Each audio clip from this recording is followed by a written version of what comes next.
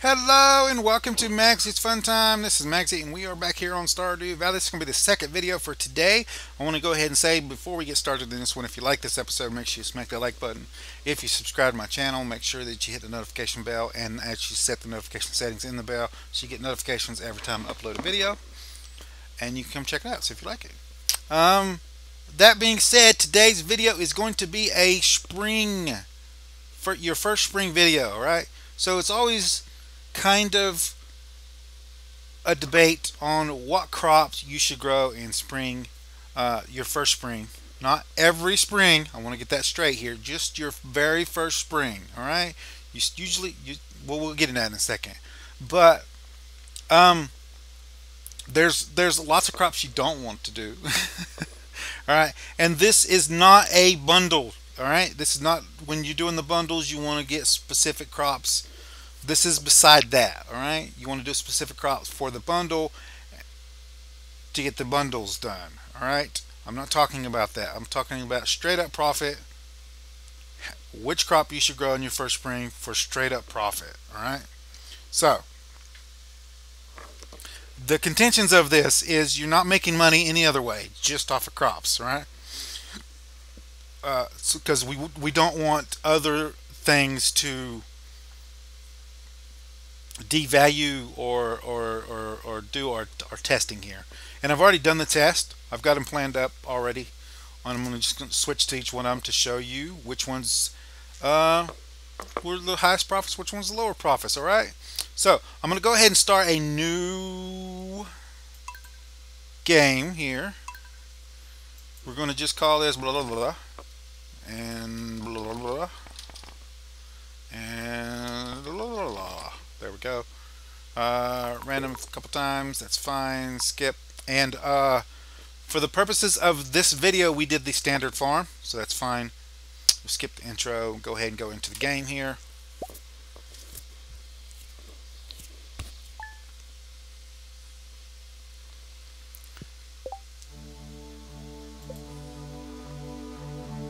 Get that music off. Now, for the purpose of this video, it is not about how much you can possibly plant, all right? You're not going to be able to water a whole crap ton of actual crops, all right? All right? I'm just going to tell you that.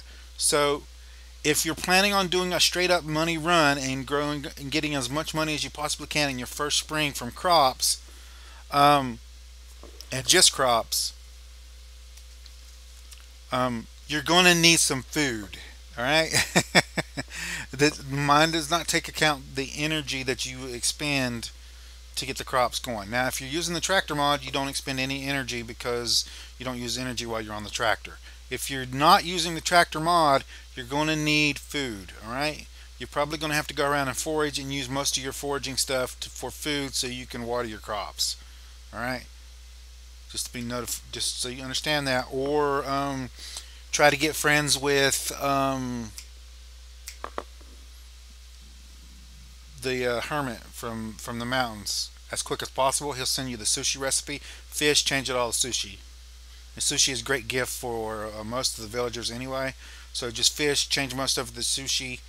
Oh, and there's specific locations that you'll get like the low level fish anyway. Just fish there, get the sushi, sell the higher goldfish, and then just use that to farm with. And you want to fish on days where it's raining, so you don't have to water. You want to fish on those days. You can also make sure that you do all your foraging of the berries during the berry seasons. All right, just be mindful of that. I'm going to set up my settings again like I always do. I need to start doing this before I put the video on. There we go. And that should do it. And I'm going to just use these basic bare bone tools here for this video because all I'm showing you is what you're starting out with. Alright, so you start out with 500 gold, and every single one of my farms I started out with 500 gold, and I came over here and I picked up these seeds. Now, do not sell these seeds here do not sell these seeds here unless it's 150 gold. All right. Unless you want a few more cauliflower. All right. If you want a few more cauliflower, go ahead and sell these seeds and get a few more cauliflower seeds. That will help you out. All right. In every other case, plant these seeds and grow them. All right. You're also going to take the 500 and I'll show you.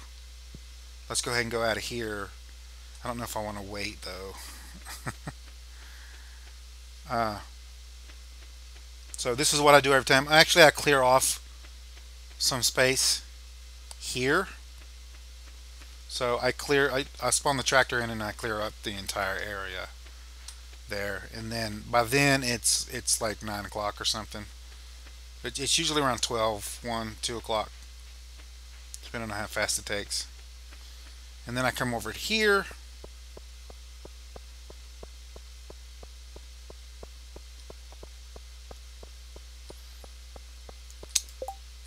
Yeah. I'm going to go ahead and take this time to, ooh, cookies. Check the trash cans.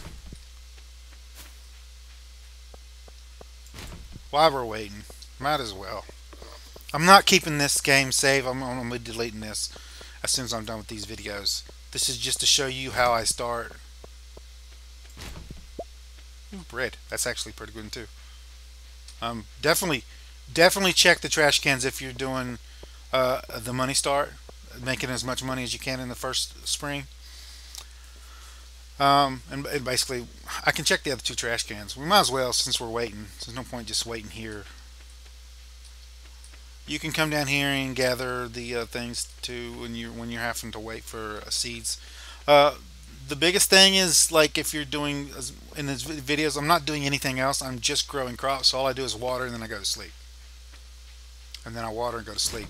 And then when the crops come up, I take them into town and sell them, unless it's like a festival day that day, in which case I go ahead and sell the crops in the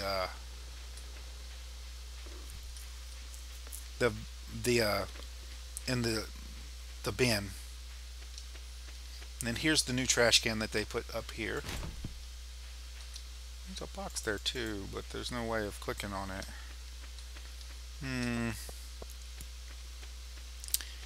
And now, yeah, that actually worked out perfectly. Now it's 9 o'clock. So we come in here.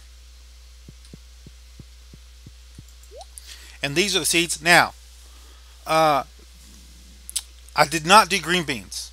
Alright, I also did not do the turnip, the tulips, or the jazz seeds. They're not conducive for the first spring. They don't make that much profit. As you can see, both the potatoes and also the kale both do 6 days and they sell for a lot more than the tulips and the jazz does. You don't make that much profit. It's like 10, 15 each time. If you want to try the tulips, go for it. But for what I could see, there was no point for these 2. Also, I did not test any seed that you wasn't able to buy in your first spring. That includes coffee, because you can't get it unless you go to the mines and get it, or you buy it from the black market dude, the merchant guy that comes. So I only did parsnips, cauliflower, potatoes, and kale. All right, those are the only ones that you can get in the first spring. So that's the only ones that's relevant for your first spring and how much money you can make in the first spring. All right, so that's what I did. I don't actually need to even go anywhere. Right now we're going to go back to the main title screen. And we're going to load game.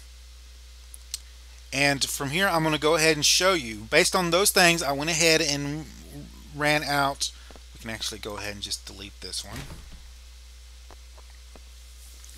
I went ahead and, now this says cabbage. And I spelled cabbage wrong.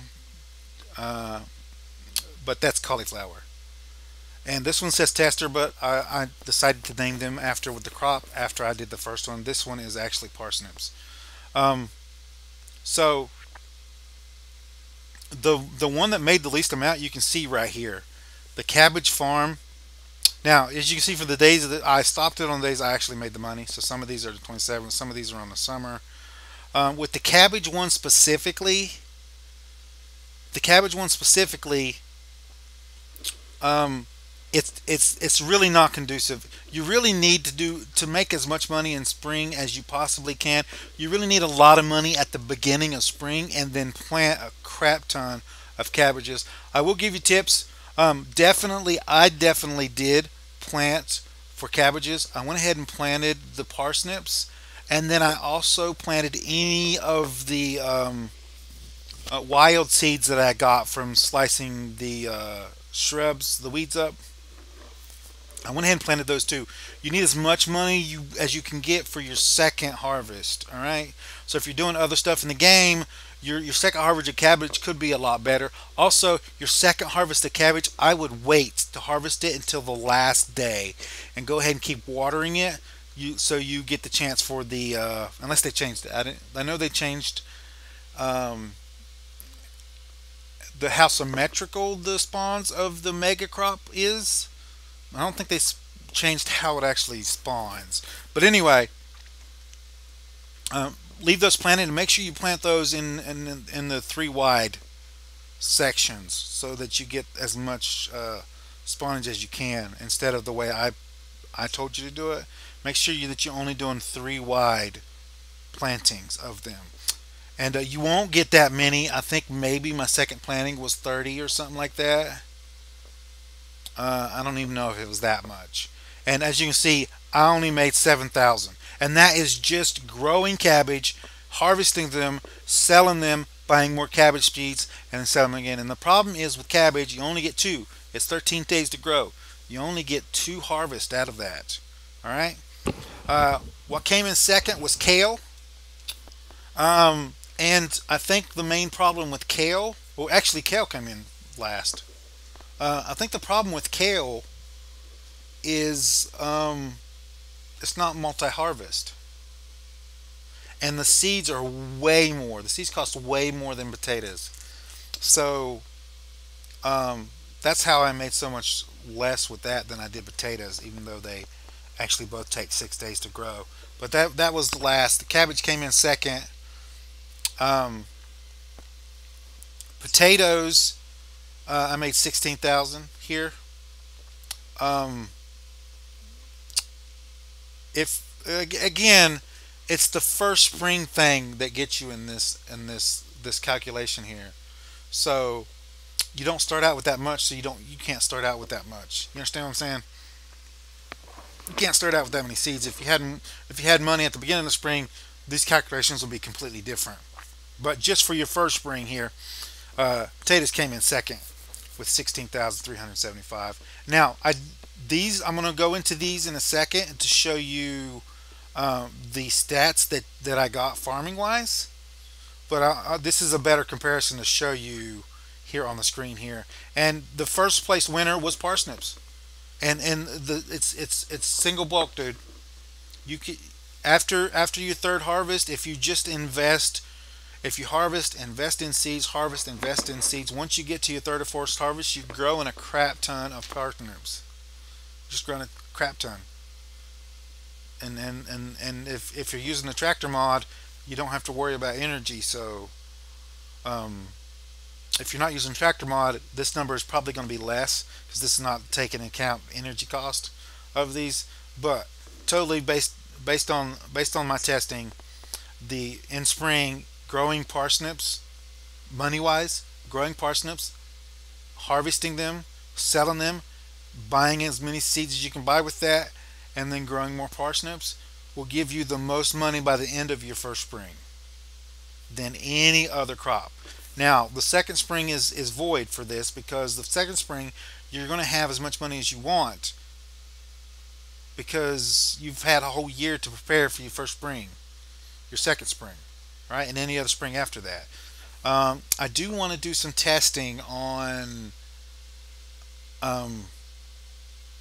doing a full year playthrough, and then starting that first spring with green beans instead of any other crop. I want to see how much money I can make just growing green beans. The problem with that is the setup that I use to grow with is not conducive to green beans because they're on a pole. So I'd have to change that. I think I would just leave that strip, the middle strip out, because it's like it's that won't work, will it? No. Actually, it would because I can harvest from the tractor. Yeah, so I just leave that middle strip out. It'd be 3 wide on top, 3 wide on the bottom, and then you can plant from the tractor. So you wouldn't have to worry about the poles going into the middle. That would require you to actually manually go and take out that middle one, or even better, put the path down first. Put a path down first, drive on the path, and then your tractor will hoe on both sides, but not hoe up the path, I believe. Anyway, so that's what happened here. I'm gonna go starting with the kale here.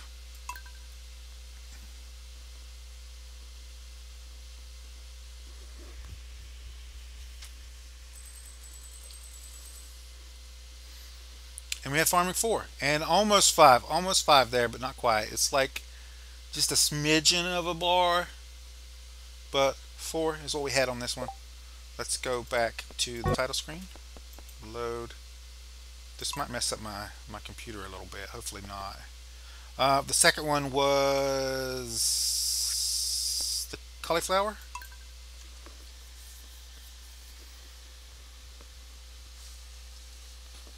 Now I'm showing you the amount of XP that you got based on how many you grow. Alright?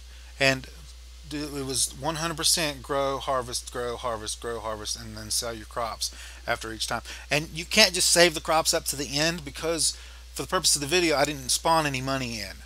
Alright? There was no extra money spawned in to buy seeds. So I only had that 500, and you have to sell the product to get the other product, to get more seeds. So I just sell in seeds. I will say about halfway through you can make a bunch more money with parsnips because we'll get to that in a second. Anyway, this is 4 and it's barely 2 bars, barely 2 bars there. 4 and barely 2 bars. Let's go into potatoes. Now, if you want to know how much XP you get from each crop, you can go on the wiki and look that up. The wiki has the actual calculation for each individual crop and how much XP you get per crop from harvesting it. We'll go to load again, go into potatoes.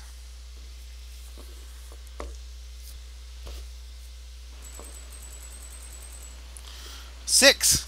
Potatoes gave 6. Alright, and about 3.5 bars there.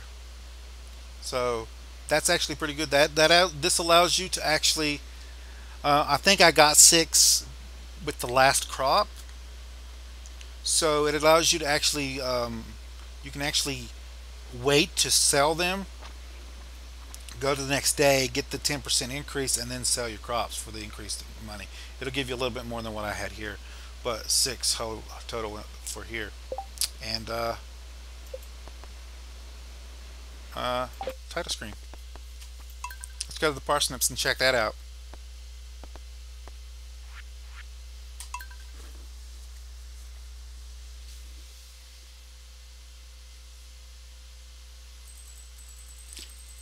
Maxed, 10 maxed, and I'll be honest with you. You could totally hook up you some oh my god, I can't think of the name of them. Preserve jars. It's just wood, stone, and coal. All that you get off clearing your farm. You set these up somewhere, and every day wake up, go fill the jars back up, sleep 2 days to fill the jars back up, and then harvest your parsnips for the rest of spring. You're going to make so much more money than this. This is just selling the raw crop. But if you unlock parsnips pretty early, about halfway through spring, you'll have the ability to do preserve jars. So just so much more. Growing parsnips, and I grew a crap ton. I mean a lot. So like if you're doing this without the tractor mod, you're going to need a lot of energy, so this might be a little bit less because after your first couple of crops you might want to grab you some like salads or bread or something just to have stuff to eat to get your energy back to water. but it's still almost 50,000. That's amazing, just off of parsnips. And it's because you can grow so many of them in spring. It only takes 4 days to grow, and then you can harvest, and you get so much more of them. And the seeds are super cheap. So both of those combined means that you can grow so much more of those on your first spring than any other crop, just based on how much seeds you can buy and grow versus how much seeds of the other seeds cost. I mean, they're really expensive. They're really expensive. The other seeds are. So